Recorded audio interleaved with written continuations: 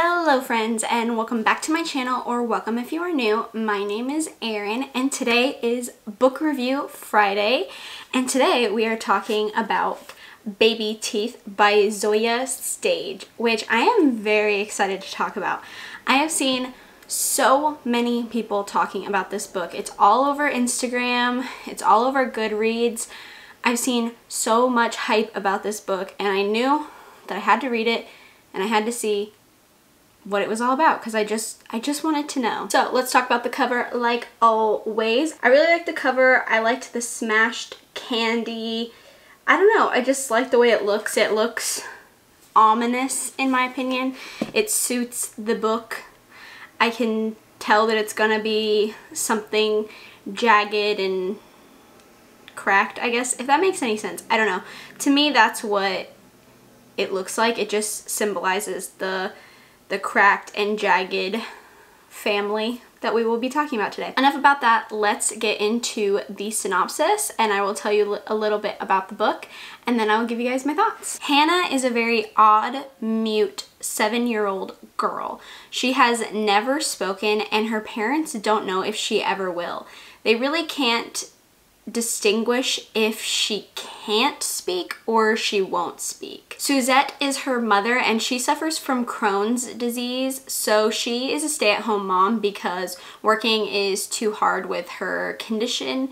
And Alex, who is Hannah's dad, he's an architect and he makes really good money, so she's able to be a stay-at-home mom and they can still live very comfortably. Suzette has been getting tests done on Hannah because she's trying to figure out if there's anything physically wrong with Hannah that's preventing her from speaking. Hannah's tests all come back negative though. There's nothing physically wrong with her that's preventing her from speaking. However, Hannah's speech or lack thereof isn't their only problem. When Hannah's dad Alex is around, Hannah is a sweet, innocent, polite, cute, normal little girl. But when Hannah is alone with her mom all day, she exudes hatred. Hannah's also been kicked out of every school they enroll her in, hence why her mother homeschools her. Her behavior starts out as tantrums, slight bursts of violence, and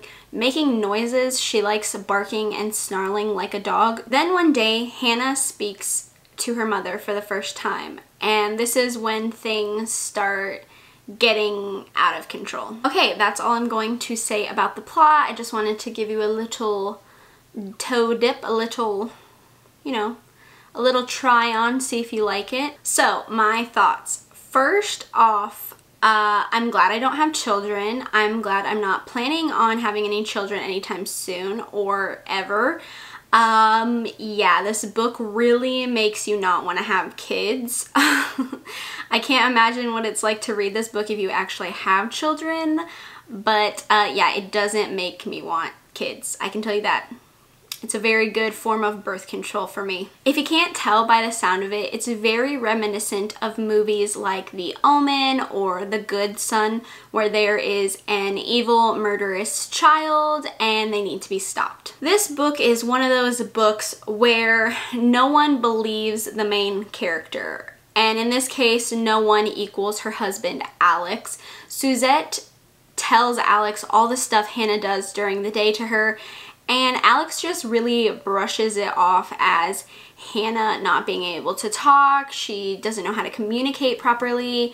She just is different. She's special. And it's very frustrating, probably because they're supposed to be a married couple. Like, they are husband and wife, and I get that he puts his daughter first, which is great because you should love your kids, but it's annoying because he never sees it, and when he does see it, he just doesn't want to believe it. When she gets kicked out of all the schools, he blames the schools. He doesn't blame Hannah. He doesn't think there's something wrong with Hannah. He thinks there's something wrong with the schools. And yeah, okay, you could say that from the first school, but when it happens more than once, don't you think that's like a red flag, sir? Like, don't you want to think about things a little bit more? He just was a frustrating character in all. Actually, all of them are very frustrating characters.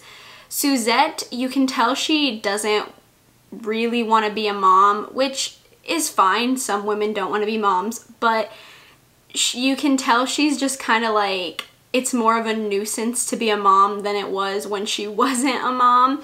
And I think Hannah's behavior really doesn't help her want to be a mom. She's just kind of like, I don't want you as my kid, pretty much. And her parenting style is interesting. I'm sure a lot of people have something to say about that because everyone likes to say what the best parenting style is, but her parenting style is definitely interesting. Hannah's irritating because she's a little demon child. She's awful. She's so obnoxious. I mean, you'll find that out if you read the book. And then Alex is annoying because he's a stupid husband. He just doesn't do anything. He's so busy with work that when he comes home and she tells him stuff, he's just like, oh, Hannah can't do that. Hannah's my little angel. It's like, get a clue, sir. Get a clue. One thing that annoyed me slightly is some of the things that Hannah does in the book are very extreme and very crazy for a 7-year-old.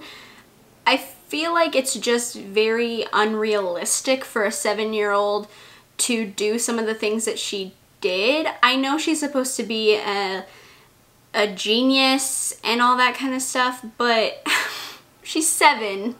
I don't know, it was just a little over the top and extreme, and I get that that's the point. It's supposed to be the most extreme scenario. That's the point of this book, I get it. But it takes that realism away and it kind of pulls you out of the book a little bit, or at least it did for me. I love realistic horror. When it's more realistic, it scares me more. So it just slightly took that away from me just because I knew that it was unrealistic. This book is written similarly to Gone Girl. If you've read Gone Girl, I personally didn't like Gone Girl, which I know is a huge, oh my god, everyone loved Gone Girl. I didn't understand. It's written similarly because one chapter is Suzette's perspective and the next chapter is Hannah's perspective. So it alternates between the two so you get both of their perspectives of the same situation. Even with all that, I really did like the book. I thought it was fun. I thought it was a good plot. It was an interesting book to read. I especially liked the second half better than the first half just because the husband finally gets his act together a little bit, and it's easier to read when they're a duo versus when they were both separate and Hannah was playing them both, if that makes any sense. So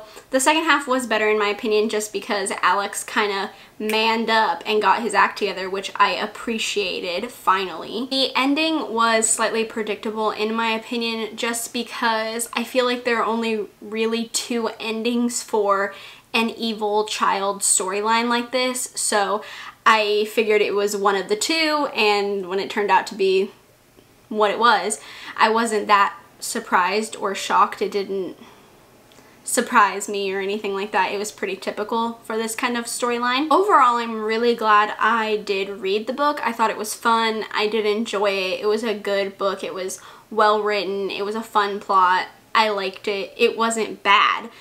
I do think a lot of people won't like the book, and when you go on Goodreads, the opinion is very much split on this book. I personally liked it. I know some people will have their differing opinions, which is fine. That's how reading goes. So I think if you like storylines similar to The Omen or The Good Son or We Need to Talk About Kevin, I haven't seen that, but I've heard people really liked that. It seems similar to that as well. So if you like those kinds of movies, I feel like this book would probably be right up your alley. And I do recommend it. I thought it was fun. I liked it. It was a good plot. Like I said, I enjoyed it.